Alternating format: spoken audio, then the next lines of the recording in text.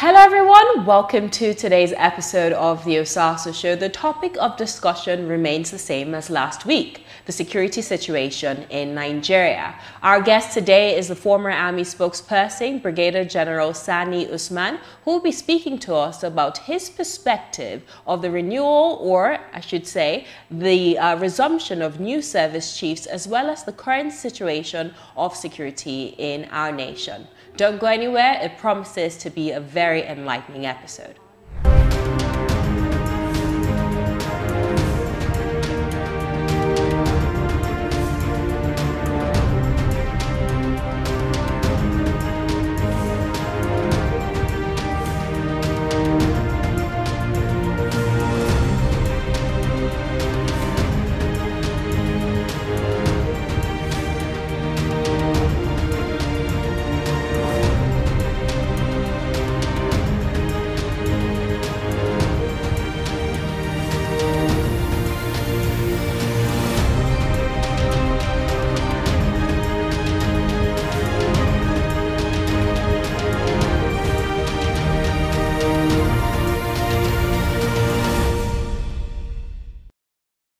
Welcome back to the program. As I said, joining me now is former Director, Army Public Relations, Brigadier General Sani Usman. Thank you so much for joining me on today's episode of the Osasu Show.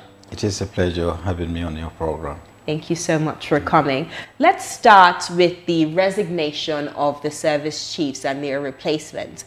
Many times, Nigerians focus on just these four apparatuses of the security agencies, while in reality, we have over 27 that is in charge of taking care of the lives and the properties of everyday Nigerians. Can we talk about what your perspective is on the effects of the change of the service chiefs? Do you believe this will restore security? Do you believe this will now enact, safety and protection for the lives and properties of everyday Nigerians, given the abysmal state of our current security situation in the nation? Yeah, first and foremost, let's start from the basis, addressing the issue of the circumstances where we tend to focus more on the military. And the reason is simple. Over time, we have allowed security challenges to, escalate to the situation where they are, to the point where security agencies are being deployed, to the point, really, some of them are being overwhelmed to, call in the military. And invariably, we have military, performing internal security duties in almost every parts of the federation, almost all the states of the country. Therefore, it is not surprising that members of the public and everybody too, being concerned about security situation, focus more attention on the military.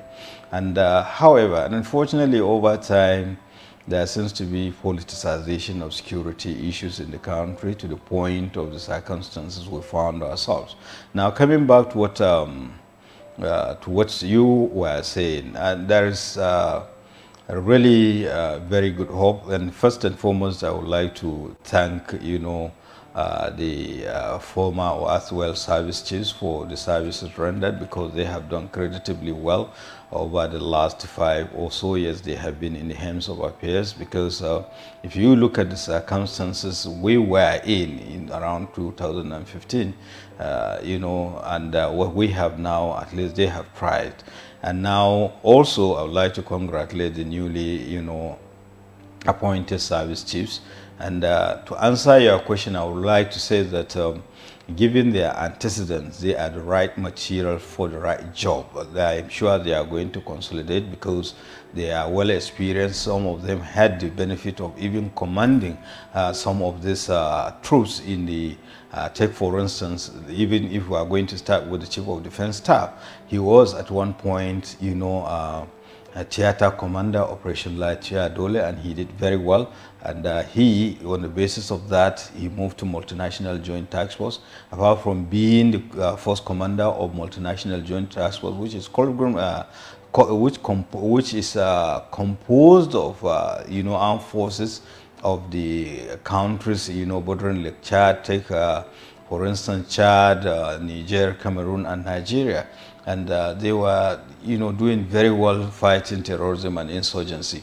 Now, he also became the chief of training and operations of the defense headquarters, you know, overseeing the training and operations of the armed forces of Nigeria. So you couldn't have think of a better experience and well qualified person to be the chief of defense staff. And if you look at the chief of army staff too, he had at one point been a brigade commander. He had been a general officer commanding 82 division, and he has also been the theater commander operation life here at Dole, and his last appointment being the deputy commander of the training and doctrine command. And by the way, the essence of military is issue of the training and doctrine, and of course the CDS was the commander of that establishment. Now, if you look at the chief of naval staff too, he has paid his dues in various appointments in the Navy, training, staff and command responsibilities. The same thing with the chief of air staff. So invariably, like I mentioned, that command, all of them are eminently qualified, and they have been in the system, they have understudied, you know, those that they took over from. And I would like to say that command is a style. Each and every one of them has a better understanding of what he or she, what he intends to do, you know, to achieve, because mindful of the fact that there is high expectation on them to deliver. And that expectation will only be met on the basis of, or rather it's contingent on two things, the level of government support and the level of public support. And I'm so sure they will crave for both to ensure that, you know, they make a difference. Let's break that down, the level of public support and the level of government support. The public is skeptical, and rightfully so.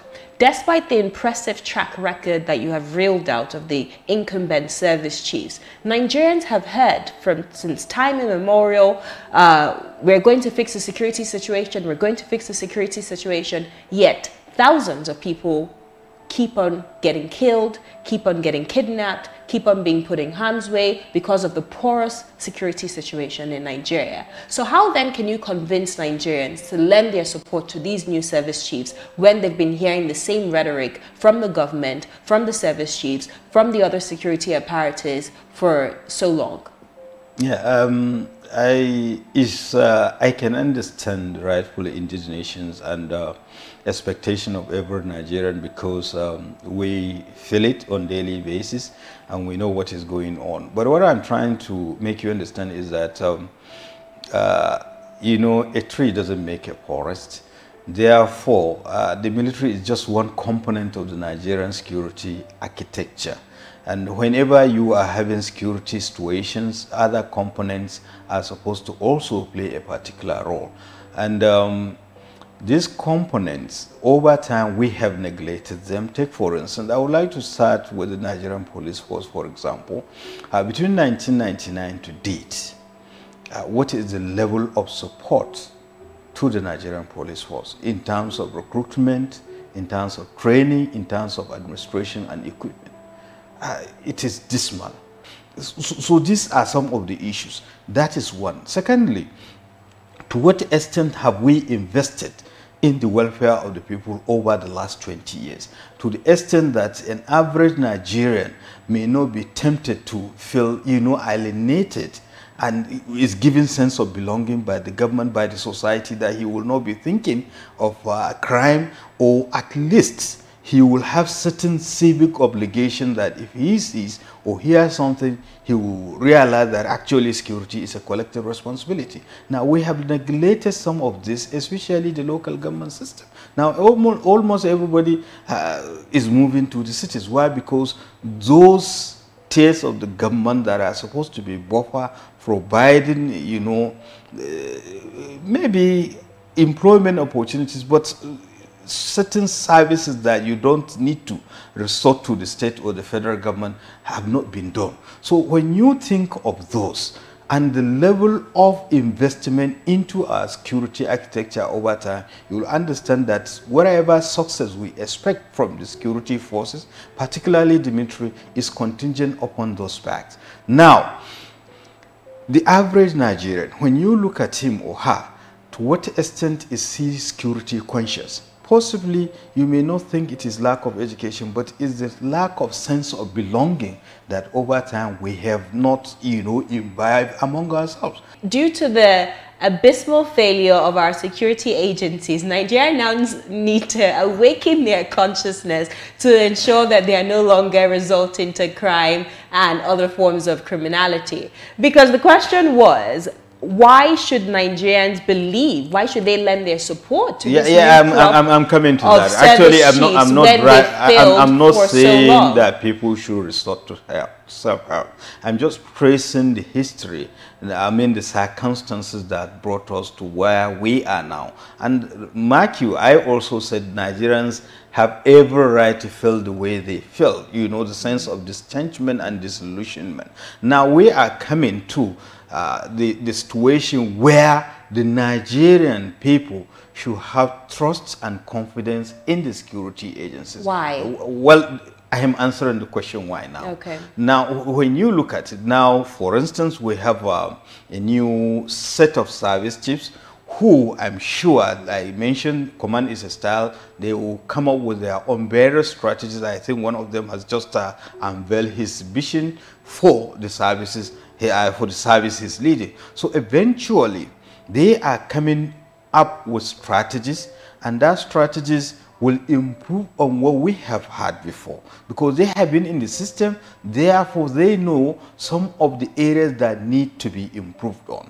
Therefore, they need the support, they need the understanding for them to consolidate on that and give out the desired, improved security situation. And given their antecedents, I have no doubt they will do that. But I also mentioned that these successes that we yearn for are contingent on the fact that the government has to do more and the people have to do more. But to a large extent, it is the government that leads the way. Let's talk about that. Government. Most times when we look at the head of these security apparatuses, it's very hard to point at the IG of police and say, you are not providing enough for your men to do well. Or I go to, I'm a woman. I'm walking on the street at night, or I'm driving somewhere at night and I'm stopped by a policeman and I'm being harassed. Or I'm a young man with dreads and a laptop or a smartphone and I'm being harassed. So we've talked about the solution to that is more training, more enlightenment for these police officers. But how much is really being appropriated in their budgets to carry out these trainings? Is government producing or creating, I beg your pardon, a conducive environment for these police officers to carry out their jobs? Are they providing them with the bullets necessary? Are they providing them with the guns necessary? Are they providing them with adequate salaries? Are they providing them with the trainings? So what does government need to do to create a conducive environment for these security officers, whether they be in the military, whether they be in the police force, in the Federal Road Safety Corps, whatever it is? What can government do to provide a more conducive environment for them to carry out their jobs and implement strategies that will see to the curtailing of insecurity across the nation? Yeah, great. Government has to do a lot of things. Why? Because it is there for the people, and they are holding, everything in trust on behalf of the people. Therefore, first and foremost, in the military, for instance, I know that the best welfare form to a soldier is training. And it is not just about training, the man behind the machine is a human being, has responsibilities, so you have to take care of his welfare too. Then we should talk about, equipping and kitting also. It's sometimes appalling to see how some of our security agencies are dressed. You like to see somebody that is well kept and all the rest of it. It doesn't go well with the system whereby an individual had to go and buy a uniform or has to buy shoes, and how do you expect such person to, feel comfortable to serve you better as a policeman, as wherever security agencies that person represents? So invariably, we should be thinking of the welfare, training, equipping, and even going back to the basics, the recruitment system. That is undue interference with the recruitment system of the security agencies. We tend to sacrifice the ability to serve with willingness to serve. Sometimes You see people that, in fact, he is the most disturbing person in the family, please let him join the military. You understand? No. We should also create an enabling environment for our youth to be well educated, to have things doing. The policemen, the Road Safety Commission people that are not being provided with the kits that they need to excel, what would be your advice to them? Do you advise them to stay put and hope for the best? Or do you advise them, if you're not provided with the tools to enable you carry your duties, you need to back off and, you know, let the government do what it needs to do to be able to provide security to its people? What would your advice be to the people at the forefront of this fight against criminality and insurgency? Well, first and foremost, before the advice, I must commend them for doing what they are doing for the benefit of the Nigerian society. It is not easy being a security person, be it either a policeman, paramilitary, or even the military itself, because sometimes you even pay the supreme price, and we cannot put a value to human life. So if anybody decides to join the military or the police, knowing fully well the implications of some of these things, I think he or she should be encouraged to continue to endure, to be more disciplined. And I'm so sure each of the services or the security agencies have their own, you know, kitting system and procurement system. What they need to improve is the communication system. Take, for instance, if I have maybe 30 pairs of shoes, boots, and I have more than that number, I should be able to explain why we have 30, and I should be able to tell the remaining number when we may be able to have. And remember that this is a democratic system of government, that the procurement system takes time, bureaucracy is involved. And if we keep on explaining, I think there will be more understanding, and they will give us the very best they could. And again, when you are a commander, punishment is the last thing you will think of your subordinate. You are supposed to be the parent, you are supposed to be the brother, you are supposed to be the friend. At the same time, you are firm, you know. So with this, it will give the average soldier a sense of belonging to do more. And I am putting this side by side by the fact that some of the criminals that we are dealing with, they are not better equipped. And I gave an example some time ago, particularly, you know, the Boko Haram terrorists. They are not well equipped. You hardly see any one of them with correct pair of shoes, but from slippers that you buy how much? That one leg is either yellow and the other one is blue, and sometimes tied with rag. If that person can do, you know, can remain so determined, what more of you who is having at the back of your mind, your country, your nation, the good people of Nigeria, and your family. So, so they need all this encouragement, they need all the support, they need all the understanding to enable them, you know, succeed. It is not just about material things sometimes. It is about our attitude. So I can't remember, you know, where Boko Haram has procured these sophisticated weapons. How do they come about getting their weapons right from the beginning of the insurgency up to this moment? Remember, now we tend to forget so easily. In one of our neighboring countries, they don't even have opposition. You are either in government or you are a rebel. And when you are a rebel, definitely where were their camps? They were at the fringes of Lake Chad Basin within the Nigerian territory. We neglected that. And over time, there were conflict situations in some parts of African countries where there were movement of arms and ammunition, you know, towards Nigeria, towards those rebels. So it's reached a point, especially in the northeast, I know of Maiduguri, that it becomes fashionable for you to have an AK-47. It is that the Boko Haram terrorists mopped up and armed themselves. And over time, you know, given the kind of situation we have had, there were instances where they ransacked military, you know, formations and units. And in fact, sometimes I felt bad. When we recover arms and ammunition from the Boko Haram terrorists, you realize they belong to either of the security forces. So, and then, secondly, I don't think they import their needs. Therefore, they get them within the country. So how do they get them? This is the question you should ask. somebody somewhere is benefiting and is supplying them those. So we have to recognize and we have to get information about, you know, their supply base and go after it and nip it in the bud, isolate it and make sure that they are destroyed and of course taking out the terrorists themselves. So these are issues that we have to look at. Sometimes people will just say things, but in real sense of the word, it is not true. And I had been the director for almost 4 years or thereabout, and I know how I was able to manage myriads of information that comes up.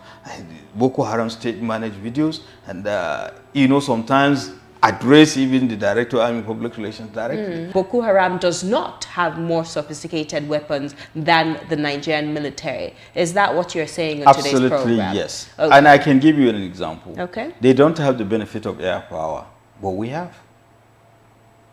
We have the benefit of air power. They don't have. So, on the basis of that, and you look at the caliber of the weapons they have. What are the caliber of the weapons they have vis-a-vis what the Nigerian military has? So why is it that despite our own more sophisticated weapons, Boko Haram is still killing people on such a frequent basis in Nigeria? Now you look at the issue of terrorism and insurgency and you know the tactics involved. They are so determined to execute their agenda, so they are not following any conventional thing. And you know, it's a new phenomenon, and we have to give it to our security agencies and the military in particular, you know, for rising up to the occasion, because the military is trained for conventional warfare. Now you are faced with an unconventional enemy that lives side by side with the population, and you are trying to avoid collateral damages, you know, concern for human rights and the lives of other Nigerians. So these are some of the issues that come into play. That's a fine place to leave it. Brigadier General Sani Usman, former Army spokesperson. Thank you, spokesperson, I beg your pardon. Thank you so much for joining us on this episode of the Osasu Show. We hope you will exceed when next we call on you. Thank you so much. It's a great pleasure having me here. Thank you. You're welcome. So that's all we have for you on this episode of the Osasu Show. We have other programs on TOS TV Network. Remember, TOS TV Network is your digital-first Pan-African news network, reporting news from across the continent to the rest of the world. So here are some highlights of the other shows that we have for you on our television channel. Valiant Voices is a profile magazine show that focuses on sharing and highlighting Africa's young pace setters, makers, and builders. If we look at Nigeria, statistics show that there's this burgeoning youth population. What does that population tend for us in the future? Is it positive or negative? How can we tackle that? Well, it should be positive, you know, but where we are now, I think we are actually in a precarious situation. Okay.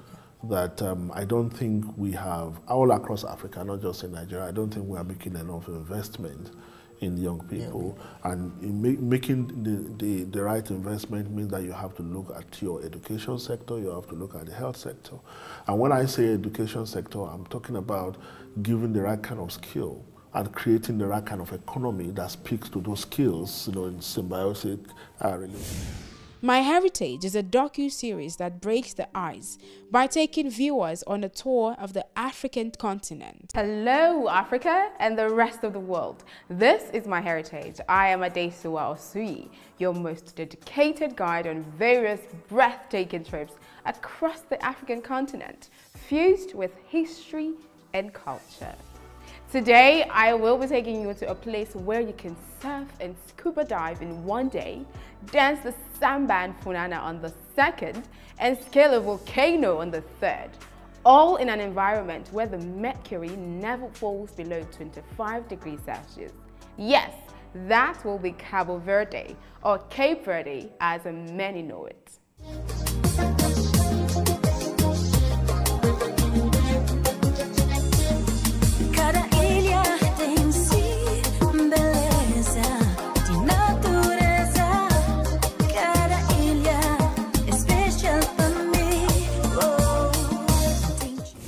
Business Report Africa is your one-stop daily business magazine program that informs you with happenings in the business and trade world across Africa.